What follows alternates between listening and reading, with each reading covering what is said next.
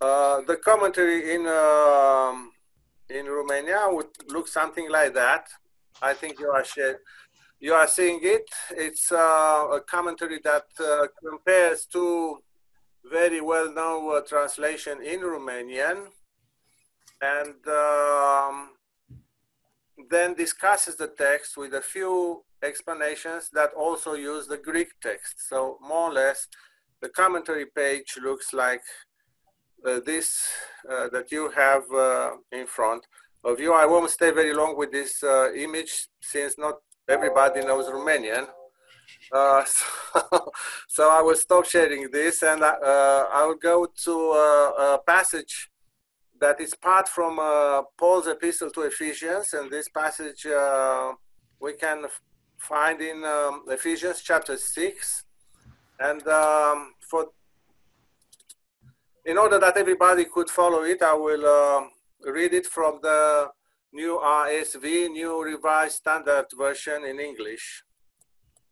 It's a short passage about our need for God's equipment or our need for God's armor in the trials of our lives. The passage is Ephesians 6 from verse 13 to verse 17. Therefore, take up the whole armor of God, so that you may be able to withstand on that evil day, and having done everything, to stand firm. Stand therefore, and fasten the belt of truth around your waist, and put on the breastplate of righteousness. As shoes for your feet, put on whatever will make you ready to proclaim the gospel of peace. With all this, take the shield of faith, with which you will be able to quench all the flaming arrows of the evil one. Take the helmet of salvation and the sword of the Spirit, which is the word of God. I stopped this image of the text. I hope that everybody was able somehow to follow my kind of English pronunciation and read the text anyway. It was provided in written form as well. I would like to invite you to think at the fact that during this time when we are troubled by the coronavirus presence and problems, by the economical problems, be it United States or Romania or England or anywhere almost, or China,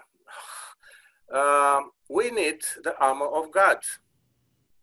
Because regardless the way you look at it, it is a sort of attack, a biological attack if you want, a spiritual attack, a psychological attack. We might be worried about our health, but we might be worried about our rights as Christians. We don't know exactly what's going on in the long term in society, but in such times, if this is an attack of sorts, any sorts, then we need the armor of God.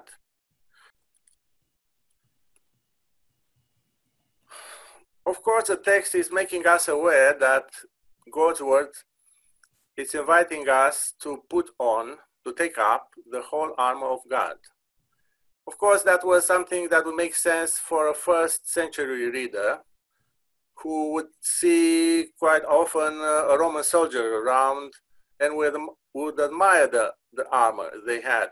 We have a different type of armor, to be sure. Our soldiers are dressed and equipped differently, but the symbols and the main actions of the Roman armor are still valid for us. So I will go to each of them as the text went. We need the armor of God because we need to withstand on that evil day, and having done everything, to stand firm. So there's a lot of discussion going on about what is the evil day.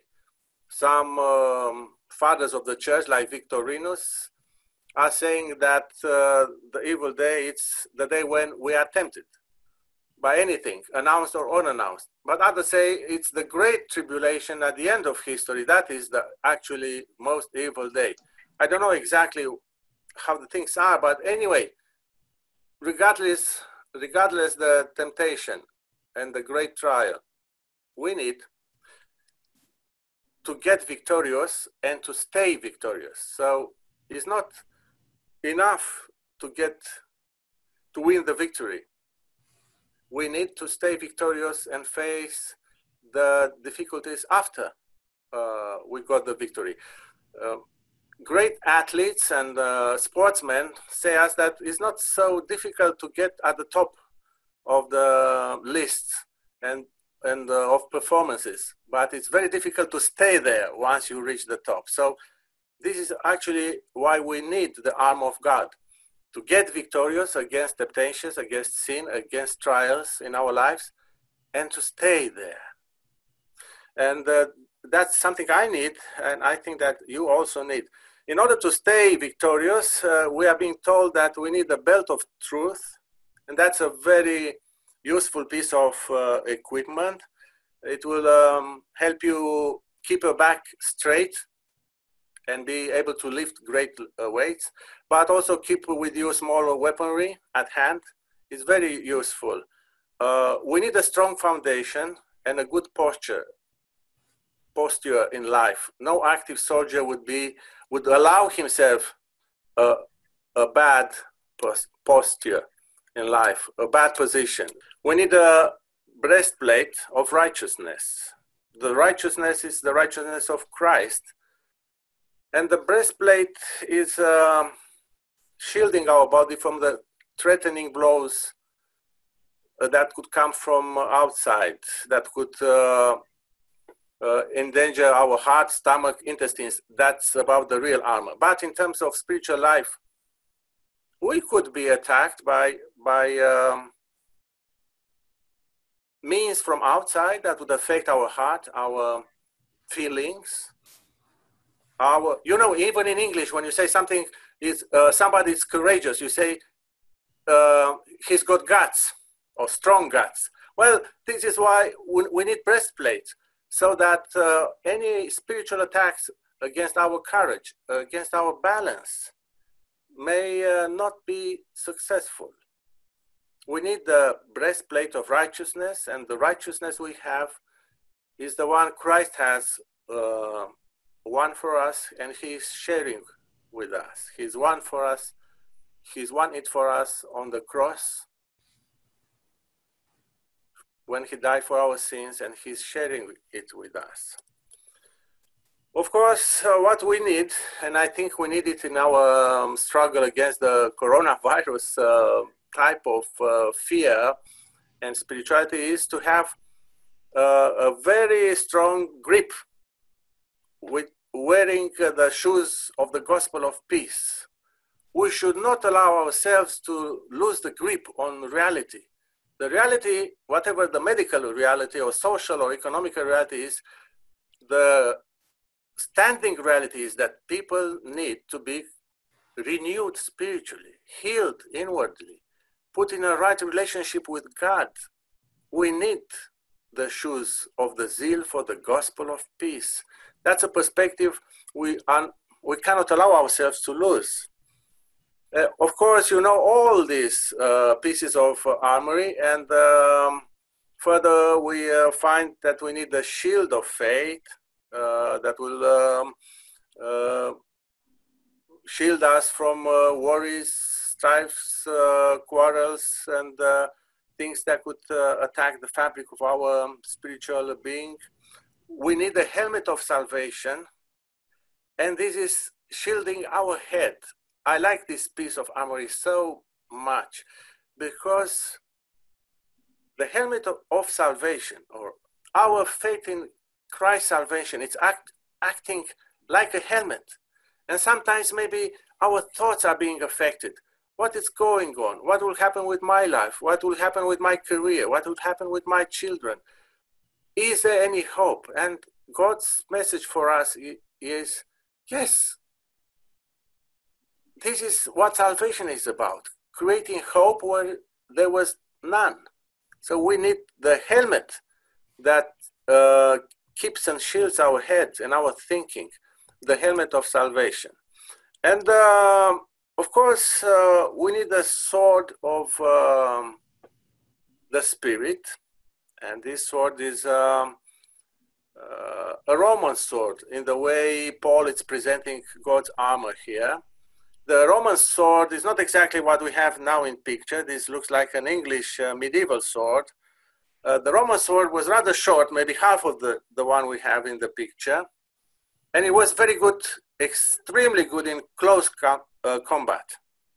It doesn't look like old Dacian or old Romanian swords, or Turkish swords if you want, that was a little curved, long and a little curved. Very good in middle distance combat and long distance combat. When you move that sword around your head, I mean, around your body, you could kill maybe 10, 15, very many, but it was not useful in close combat. So we are being drawn attention that God wants us to be well equipped with the sword of the Spirit, with a message. And we are being told what this is about. The sword of the Spirit is the word of God, uttered, preached, communicated personally, directly. It's not the logos theology, the whole message and rich message, theological message about God's salvation. It's about the testimony that we can bring and communicate to everyone. Would you like to become a Christian? Would you like to live with God? Is that possible? Yes, in my life it was possible. I would like to invite you personally to come to God and ask Him to work in your life. So this word is extremely important, especially in this type of age, postmodernistic age, when we are being accused, we are constructing too heavy constructs of theological thinking, and everyone has his or her own reality, and we are invited to use the sword of the Spirit, the Word of God, which is a personal testimony about the way He works. So that would be the main ideas I like to share with you. Thank you for this opportunity. I am thinking about myself that I really need this arm of God, and I feel so much encouraged that I got here a good belt, the belt of truth. I got here a good shield, the shield of faith. I got here a good helmet to shield my brains, my thinking, my psychology. And this is the helmet of salvation. I got here a very good weapon of testimony, the Word of God. And I've got the shoes of the gospel, of being full of zeal to preach the gospel, which give me a very good grip on the ground. And what I wish to myself, I wish to you, and Paul is wishing that to us, that we may win the victory and then stand our ground exactly after we won, when we think that would be easier. Maybe it won't, but with God we'll be successful. May God bless you in these difficult times, and may He render us successful in our lives and always trusting in His word and His presence. Thank you. Of course, the big command is to put them on, right, Tavi? I mean that's our question. Are we gonna put it on, or are we gonna let it off, right? That's true. For many years, for many years I thought it's just a nice metaphor, imagery. But going through some difficult personal times at a certain point in my life, I realized that I needed actually to use the helmet of salvation to remind me of God's salvation, of His purposes with me in my life. So I used parts of this armor, if not all, but parts of them I really used. I think I wore the breastplate of righteousness and the helmet of salvation very much. And maybe I used the sword of the word. I'm not sure how successful. Well, that was all right. But to actually think about how each part of the armor can build us up and strengthen us is helpful thing to think about. I think it's more than imagery. It's a very realistic equipment, spiritual equipment. Yes. Hello, if I may. Yeah, certainly, please. Yes, hi. I would like to to share the fact that I relate so much when it comes to the helmet of salvation, and especially today because yesterday I dropped my daughter to her college. So of course, you know, and it was the first time. I only have one daughter, one child. So of course, as a mother, I had all these thoughts: if she's going to be, you know, okay there, if she's going to get, you know, all the knowledge that she needs to prepare her for life, and good friends, and you know. So yesterday and today, all day long, you know, I prayed, you know, and for her and for my thoughts, you know, to be aligned and to give me some peace. So yes, I do relay very much the helmet of salvation, especially nowadays. There was very good. There was a very good parallel. Thank you for sharing. And we'll remember to pray for your daughter at the end, Anashwara. Thank you very much. These are tender times, we know. Let's switch over now to this project, this Romanian commentary project. I'm going to try and share a screen with you. I'll lead us through much of this, Tavi, but feel free along the way to interject a comment or a thought. But I thought some of you might want to see some Romanian pictures. So we'll do that. Okay?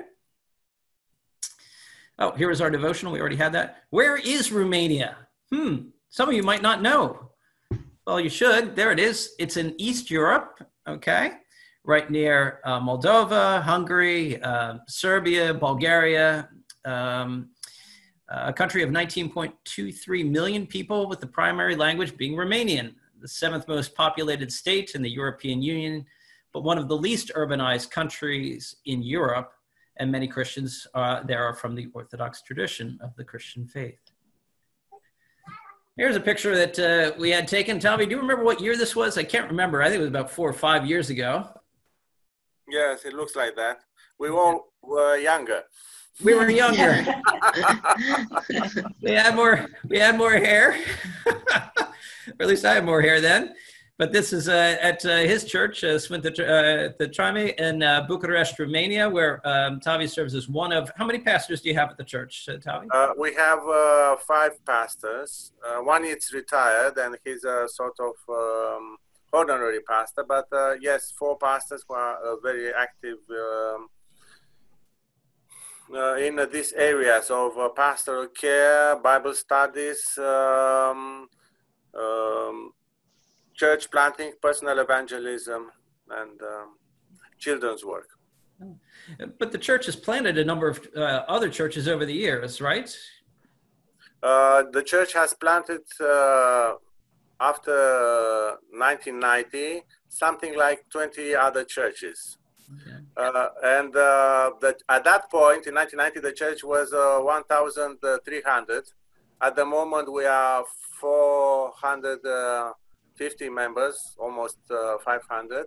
But 3 of the churches we've planted, they have 300 or 200 memberships, so they're all right.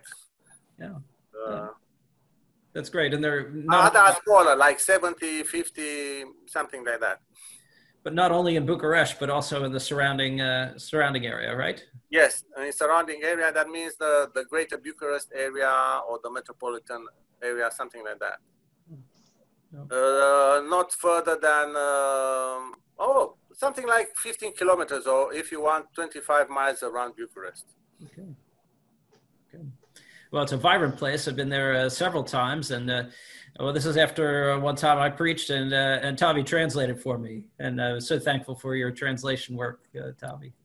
This church, you showed an image of our church, and that church was built when I was a student there in 81, 86, when the old church building was pulled down by the dictator Ceausescu, and for 1 year or 2 he didn't allow us to have another church. Finally, they built a Jewish house.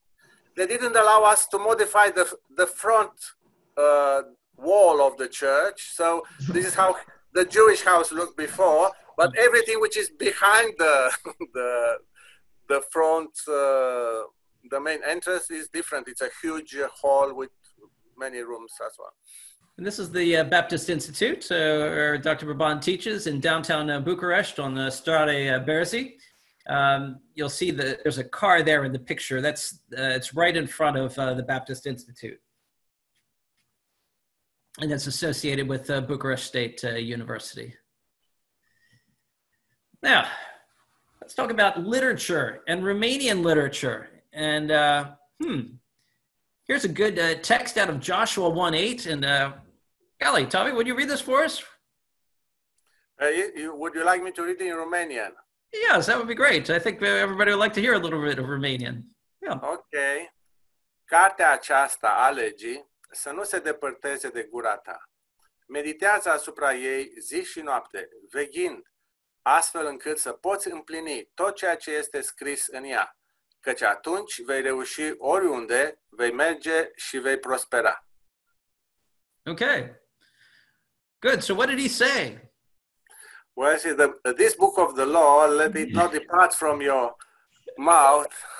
Meditate on it day and night and watch so that you may fulfill everything it's written in it, and then you'll be successful wherever you'll go and you will prosper. Okay, great, super. All right, but everybody else knew that. Well, okay, maybe just Shwara and Tavi and myself. But it's Joshua 1:8, and it encourages us, of course, to have the scripture on our mind. And of course, when we think of the scripture, having it on our mind, we think of it having it in book form. But the question that I want to pursue the rest of this time is, yet what happens when there aren't enough of the right books? Okay, what happens when there isn't enough literature? Right? And now I take you to Tavi's church in Bucharest, this special place where you hid the Bibles during Ceausescu's time. And Ceausescu is on the right there with his military. And now and then they would come into churches. Might you share anything about this special hiding place for the books there? Yes, as you can see there, there is a sound box. And exactly at that height, it was a place for hiding Bibles. Here it's the steps that go to the place where the choir was singing, and there was an organ, old organ, a church organ there.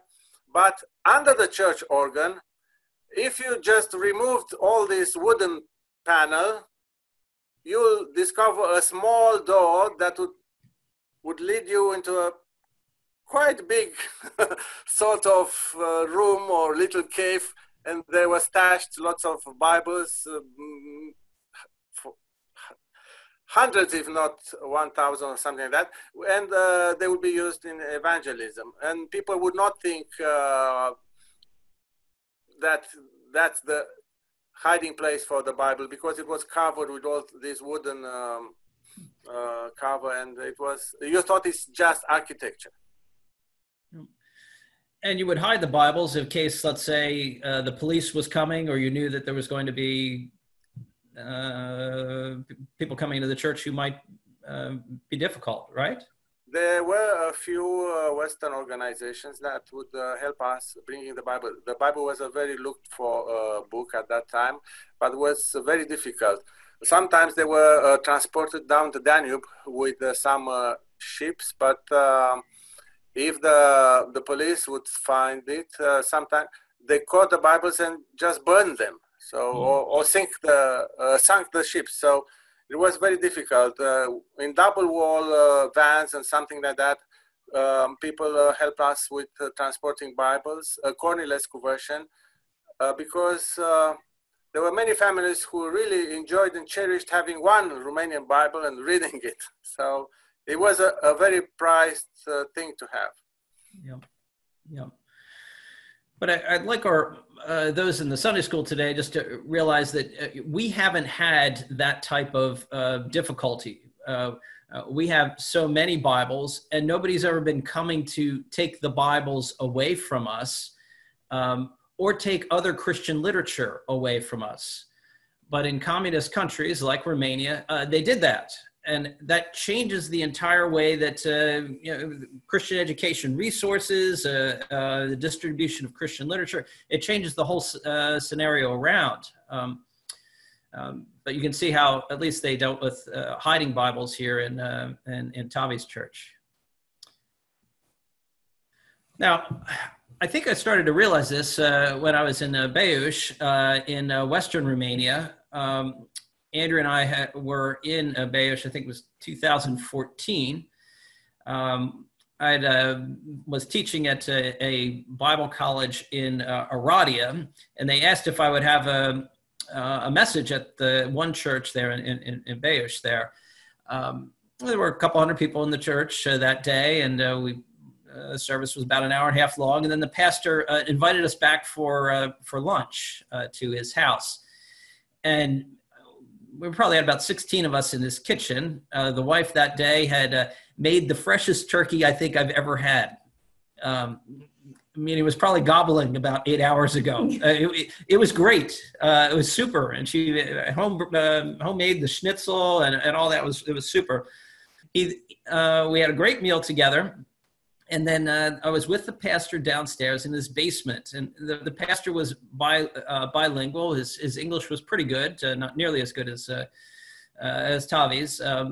But he showed me the books that he had to help him as a pastor, and he had 4 bookshelves, relatively small bookshelves. 3 of those bookshelves were English, and 1 sort of sparsely stocked with a few Romanian books. And very little that comes from the Free Church tradition, whether it be Baptist or Pentecostal at all.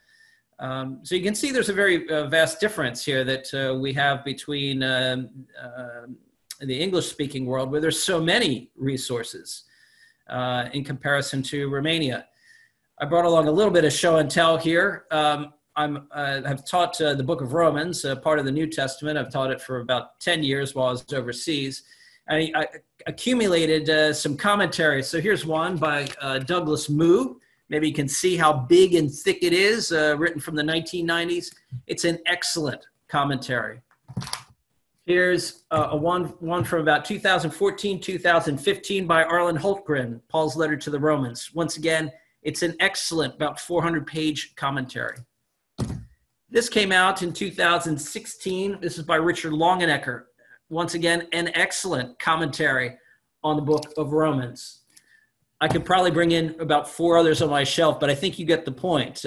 We've got so many of these resources in English, and they're very few when you get to other languages, particularly if you're in countries in East Europe or sections of Asia. They may not have anything at all. Might you want to share a comment at all about that, Tavi? Yes, that's true. The Romanian theological literature was very scarce and very little in terms of titles. And one of the reasons was that we didn't have theologians trained properly in order to make comments. We had some good books at a personal and popular level, and of course some commentaries, Orthodox or Catholic, but Orthodox and Catholic teachers in Romania in the communist times and even before, they don't think very much about commenting the Word of God. They believe more in quoting the church fathers. So actually there was no literature that would help you to understand the Word of God. So of course this we resented this very much, and only in recent times, and even not now, because people started to write, but even now people are maybe more attracted to enter some debates, write great books on, I don't know, charismatic gifts or something, but they're not properly and humbly following the Word of God in a way that could help us. There are very few who do this thing, maybe 1 or 2. Yeah. It's not probably very attractive. It's hard work, and you need to be humble, and we need good commentaries. Yeah, so that's really the birth of this project, and we realized that Tavi and myself and several others have this on our hearts as well, and hence this commentary series is formed. We realize that there's the power of the printed page, that has a way of being able to spread and to be a help for churches and for countries. Sharing the printed word is very cost effective. It doesn't compromise, and it can be made to interact with the context of the country or the culture. I've already mentioned the lack of biblical resources in the South and the East. From a mission standpoint, the mission of the church, most Christian literature is written in English, Spanish, French, and German. And when you get out of these main languages, we find many fewer resources available. So here's the committee through the years. There were a few others involved with it, but I think the first one's 2016. I'm not sure. I think that's right, Tavi. And then 2018, I'll tell you who some of these gentlemen are. Let's take the picture from 2018. The man with the blue sweater is Daniel Estrada. Some of you might be interested to know that he's also an American missionary. He's a pastor in the Carpathian Mountains near Bucharest. And Daniel was also supported through Emmanuel Leidy's church, which became my first contact with Daniel just a few years ago. And he's part of this committee. You see Tavi next and myself, then Cornelio Constananu, who's rector at the University of Arad in the western part of Romania. Then Amiel Drimba, who's another New Testament prof at the Baptist Institute in Bucharest. Then Ciprian Tarinta, who's at the Pentecostal School in Bucharest. And then Emmanuel Kansak, who's also from the Pentecostal School in Bucharest. Anything you want to add to the committee at all, Tavi?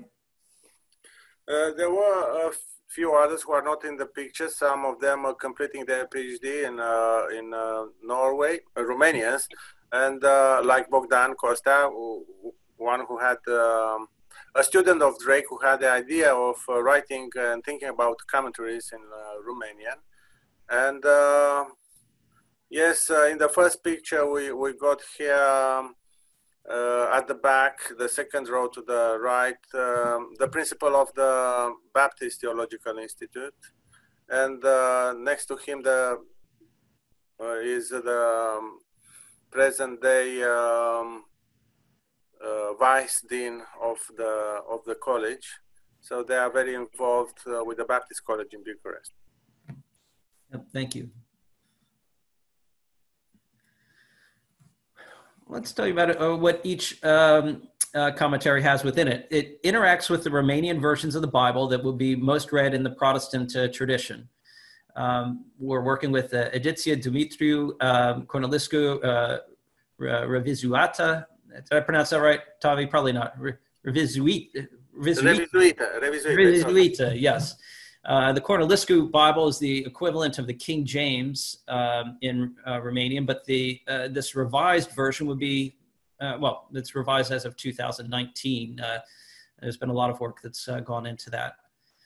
So we combine that also with the consideration of the Noua Traducere in Limba Română, which is from 2006, translation that came out of Western Romania, and those are the two versions that we interact with. But we also interact with the Greek and the Hebrew language because Greek and Hebrew is always the source language, and we should go back to the sources. It also interacts with the church fathers since it's important for those in the Orthodox context. So we refer to church fathers along the way, and then we provide a practical application in a Romanian context. Oh, a note on this church here on the right. This is the St. Stephen Orthodox Church, also known as the Church from the Stork's Nest. Do you want to say something about that, Tommy? Yes. You mentioned the Cornilescu Bible, and it was finished first in 1921, its first version. And the translator, Cornilescu, was a deacon here at this little church. And actually, you can't see in this picture, but exactly to the right side is the Baptist Seminary. So it's a great place for the Baptist Seminary to be, although the Baptist Seminary started something like 10 or 15 years later. Anyway, when Cornilescu started his translation of the Bible, and starting to preach together with his main priest at the place. There was the first and very interesting, huge revival in the Orthodox Romanian church here. This church is famous, actually. The first Romanian revival in the Orthodox. And out of this revival started two semi-Orthodox, semi-evangelical denominations, Oastea Domnului, the Lord's Army, and the Romanian evangelical Christians, which is something else than brethren, but related to them. So actually, the Baptist Seminary is next to a great church here at the beginning of the last century, in 1912, 1920 something. It was a great revival here, starting with the preaching of the word. This is how the priest here, Tudor Popescu, had only 6 elderly ladies who would come to the church every Sunday or Friday. At a certain point, he said, "What could I do?" And he started to preach the gospel, and then the church was filled. Now you see it surrounded by blocks. It was not surrounded by blocks. It was the main point in that street intersection, but Ceausescu covered its face. You cannot see it from outside. The main intersection is beyond the blocks. Ceausescu did that with many Orthodox churches, surrounding them with buildings so that they not be seen from outside. But that's the way, I think that's a point and a major place where God started to visit our nation. How's the project coming along? Well, Dr. Baban and I have written on Ephesians. We have that virtually completed, although we're doing a few edits on that. But now we're taking on a larger book, the Gospel of Luke. And I'm a couple chapters through on my part, and Dr. Baban is as well. We have a colleague who's working on 1st and 2nd Thessalonians, and is a long ways through 1st Thessalonians. I'm not sure where he is on 2nd Thessalonians.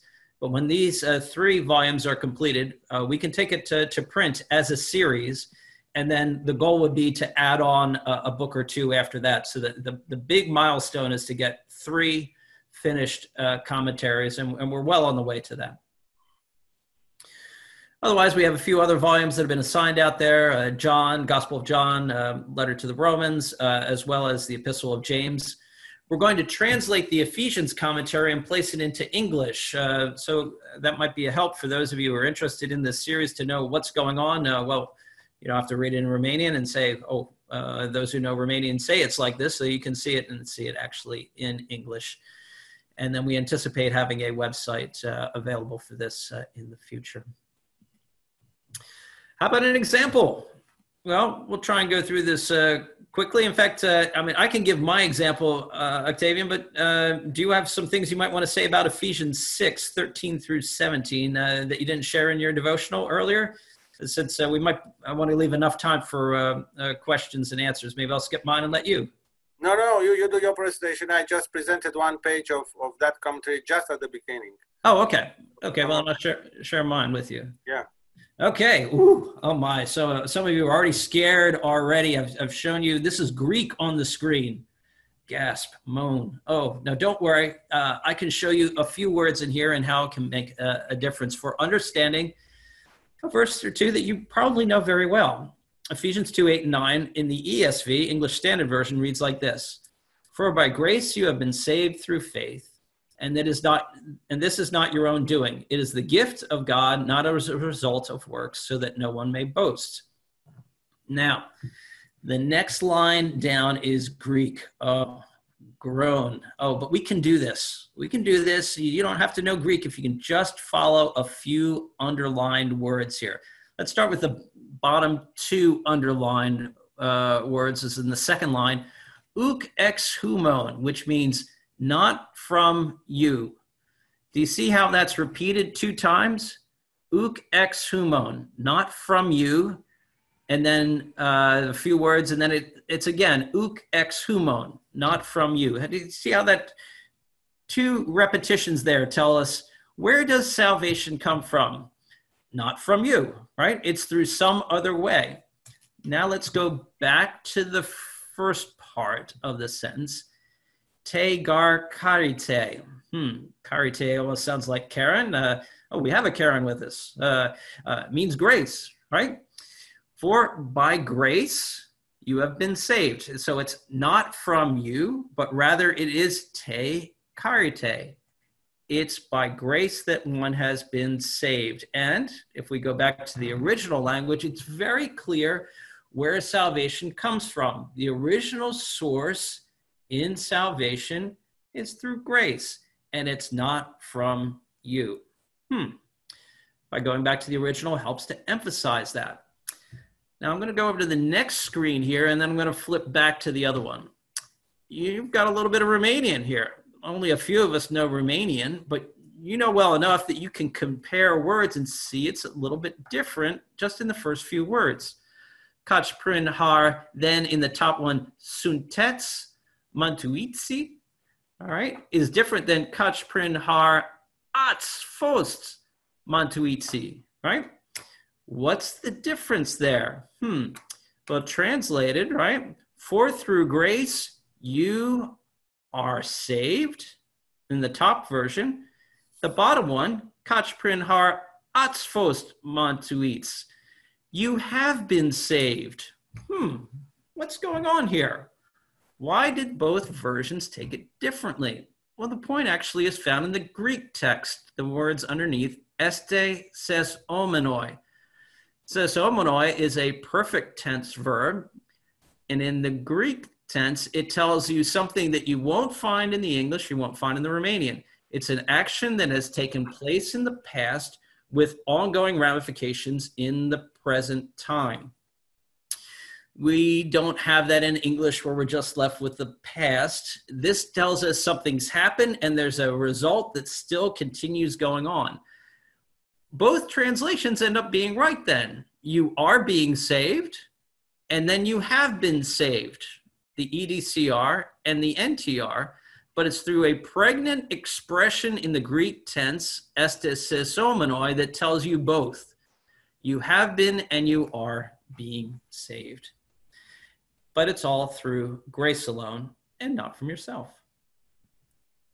Now, let's add in a church father, which this commentary series does. We'll add in John Chrysostom, who's known as the Golden Mouth. He is a great preacher in the early church, and he particularly loved the Pauline epistles, and he has some very clever things to say. And this is what he says about Ephesians 2:8. For by grace are ye saved, a little old English here, this translator. For by grace are ye saved, saith he, Paul, by faith.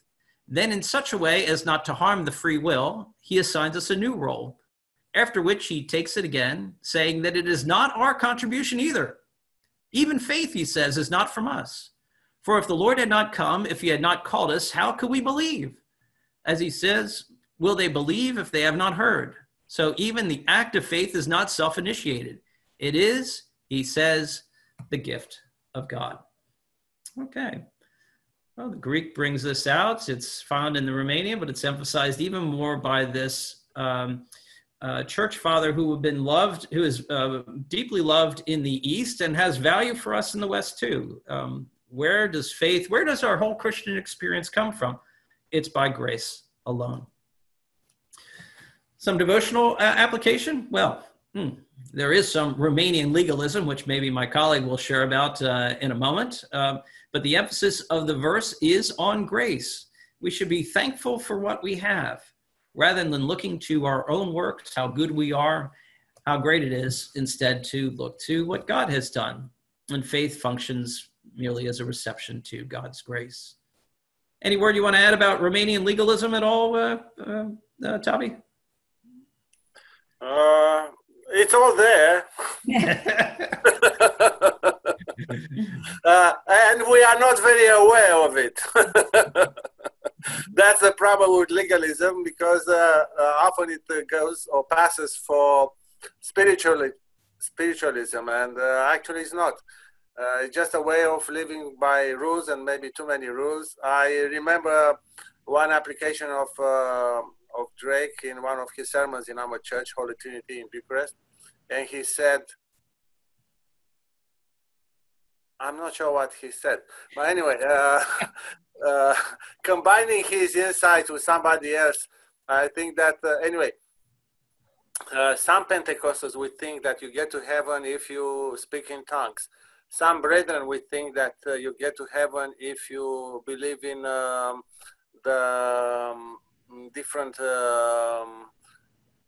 periods of history their theology speak about. And some Baptists would think that they would get to heaven if they go to church every Sunday and every day, as often as they have the option. So this might be true, but yes, we tend to be legalistic, forgetting that we have been saved by grace and it's God's doing. And whenever we realize this again, we praise God, and then we become more charismatic in the sense of by grace. Yep. Yep. It's all grace. It's all grace indeed. Tavi, I'm going to just bring us to the conclusion here, unless you have something you want to add on Ephesians 6, 16, and 17 due to the... I went through, and I think that everybody knows quite well the armor of God in Ephesians.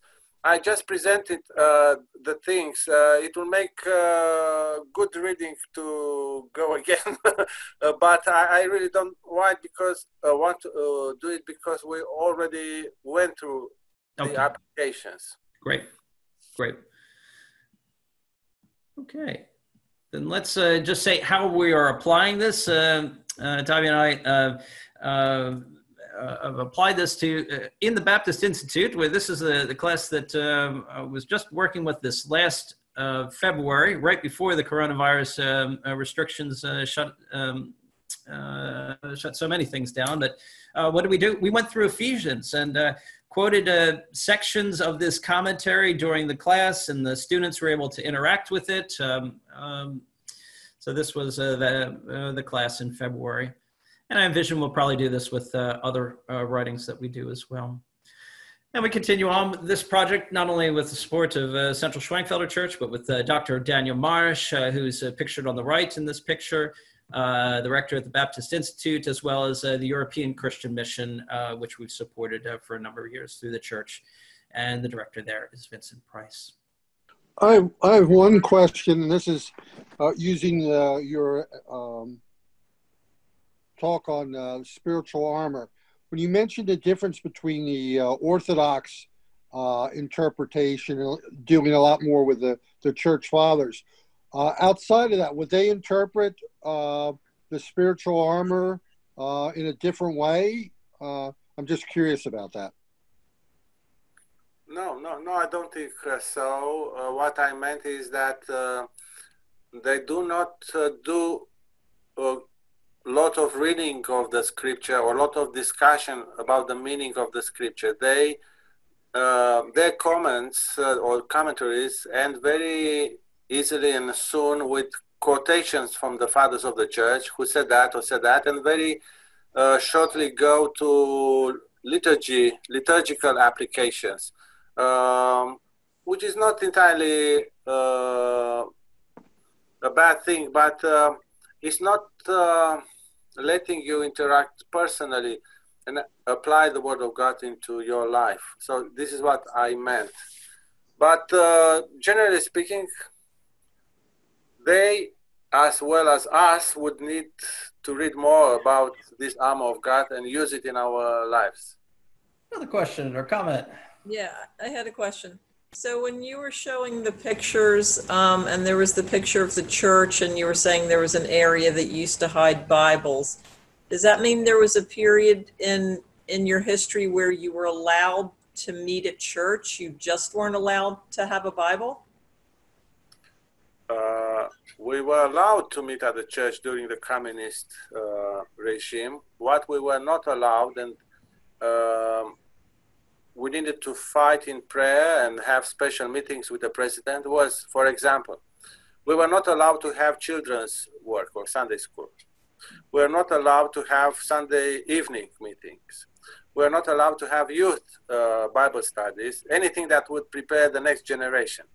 Mm-hmm. And we were not allowed to share our faith. The general advice of the communists was keep your faith for your inner spiritual life, for your rooms, for your flat, for your own family. Actually, it was a sort of restricted and so much personalized spirituality that you will never be able to share anything, because you will be accused immediately of propaganda, of bringing ideas that would create adepts and will go against the state policies. So yes, we had churches. We were allowed mainly to meet in the morning. It was a great struggle until in the 70s we been granted the right to meet on Sunday evening as well. And we have youth ministry and children Sunday school. And the Bibles were very few. I mean, if you would have catechesis or somebody would turn to Christ, it would be difficult to say, read the Bible for yourself. You will need first to get a Bible and then to read it for yourself. So almost for anybody who would become a Christian at the day of their baptism, receiving a Bible would be one of the greatest gifts. You could go to jail for having Bibles, because it was, especially for having Bibles who were printed in the West and did not have the stamp printed in Bucharest, the Orthodox Archbishopry or something. So this is why even the United Bible Societies in London would not say where they printed the Bible. There are lots of Bibles in Romanian, none said where it was printed. So it was just Bible in Romanian. That's it. And when was Ceausescu removed? Was that the 80s or 70s or? In '89, where it was a great move started actually by Gorbachev and President Reagan to change the political face of Eastern Europe. They too came to a conclusion that the communist regime cannot continue in these countries. Russia is not able, Soviet Union was not able to sustain these countries and this specific regime. So they accepted to rearrange things. But this is a political issue. I would love to discuss it. But so half was the merit of the people within these countries fighting for their freedom, but half was the result of an agreement that was across the nations at an international level. Another comment or question before we close in prayer? I was going to ask a related question as to what role the church had in that change. I mean, clearly you said it was a political thing, but was there a role that the church played in that change? Yes, I think it was. The church had two main directions. We had people who openly disagreed with the communist regime, and especially that was evident in the 80s when they asked everybody to swear an oath of allegiance to the Communist Party. And Christians, not all, but something like 80% in leading positions in their factories or institutes, they rejected the suggestion and they lost their position, or the leadership position. Another thing was that from a broadcast station like Voice of America or Radio Free Europe or Transworld Radio, there were lots of Christian messages that would go to Romania, and they proclaimed the gospel, but also they criticized the system as well. And there were some figures like Joseph Tson and others who were political refugees in the West, who testified against the communist regime. But that was difficult because there were others who testified in favor of the communist regime. So it was like Romanians were not having one mind about it. But Richard Wurbrand, he was a Jew who lived in Romania. He was a Romanian citizen, and he was communist at the beginning, was educated in Moscow, and then he became Christian. And he was in prison in Romania for 14 years, if I'm not wrong. When he became Christian, he came to you in the United States, and you know he became famous because he was participating, watching actually somewhere in New York or Chicago, I can't remember very well now, a great meeting in favor of freedom in the communist countries. And the speakers, Americans or Eastern Europeans, they would say that everybody is quite all right. And he said, I don't think so. And he pulled his shirt out. If you remember, he went on the stage, pulled his shirt out, and people could see the beatings marks on his back. And he said, I don't think this is all right. I just came from there. I was 14 years in prison. So, and he was a great Lutheran pastor. And he was an acquaintance of my family as well. And I think that this kind of attitudes and a good preaching from outside was the contribution of the Romanian churches, not only Baptists, but all evangelicals. So good spiritual testimony and some political action, yet it was easier to have it, to express it abroad, not in Romania, because you could die very easily in a special way, secret way. Nobody would know why. There were accidents that happened to pastors, Baptist pastors or Pentecostals, because they raised their voices against the regime. So there was a car, the driver left, hit you, you died, nobody knew, maybe you were the guilty part. So there was opposition, but not so great within Romania. Or if it was great, then you risked also great effects. Wow, thanks for that. And the story about Richard Wurmbrand, you can find on, I think it's on Amazon Prime right now. The film itself is it's accessible. Most of you probably can access that film. I'm going to type out in the chat section the name of the man we're talking about, Richard Wurmbrand. Yeah, he was a Romanian Jew who was educated in Moscow, worked for the Communist Party, turned to Christ, became Lutheran pastor, and was very, very influential in Romania. And he even spoke here in the States during that time. Richard Wurmbrand is the name. So I encourage you to view that. Drake? Yes. Just to point out that Vision Video across the fields in Worcester has two versions. They have an animated version and they have I guess an acted version. And those are available through the Vision Video website. Okay. Okay. No, I didn't realize that. Thank you for saying so, Barry. Yeah. Well, I think we probably should wrap things up here. But before I do, I want to say mulțumesc, Dr. Octavian Baban, pentru Kelly, joining us today. I don't know how to say that, but thank you very much, Tavi. We're very glad that you joined us. We're so pleased. Drake, pentru invitație. A fost foarte bine să fiu cu voi. Okay, thank you, Drake, for the invitation. It was very good to be with you all. Very great to have you. Greetings to the whole church. Certainly. I'm going to have my wife close us in prayer, and well, then if people can feel free to go. If you want to linger, Andrew and I will remain on for just a few more minutes. But I have Andrew close us in prayer. Let's pray. Let's pray together. Heavenly Father, we thank you for the freedom that we have, that we so often take for granted, to gather at this time remotely, but normally in person.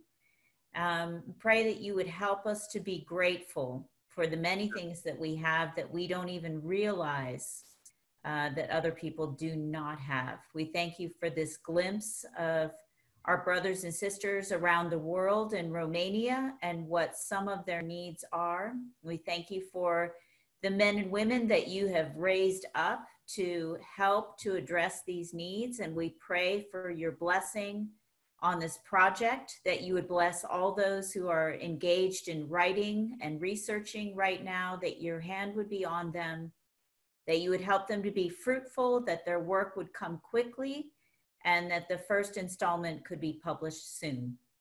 We thank you for Tavi and Daniela and their family, for the work that they have done and continue to do in your church in Romania, and pray your richest blessing on them, that many would benefit from their ministry, and that you would continue to raise up a body of young men and women to go out and proclaim your word faithfully and truthfully throughout this land. And we know that Romanians reside in many places around the world, and pray that many would turn to Christ and go from where they are and proclaim your word as well.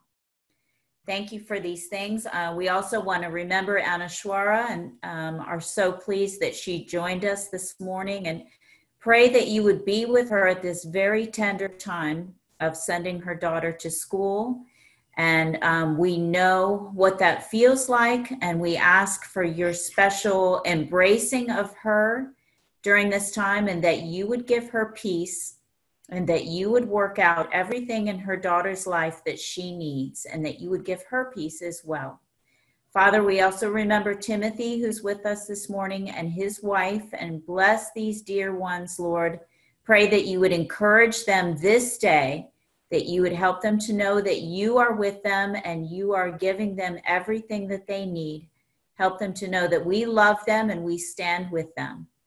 Thank you, Father, for your grace in our lives, and we just give the rest of this day to you and ask that you would be glorified. In your precious name we pray. Amen. Amen. Amen.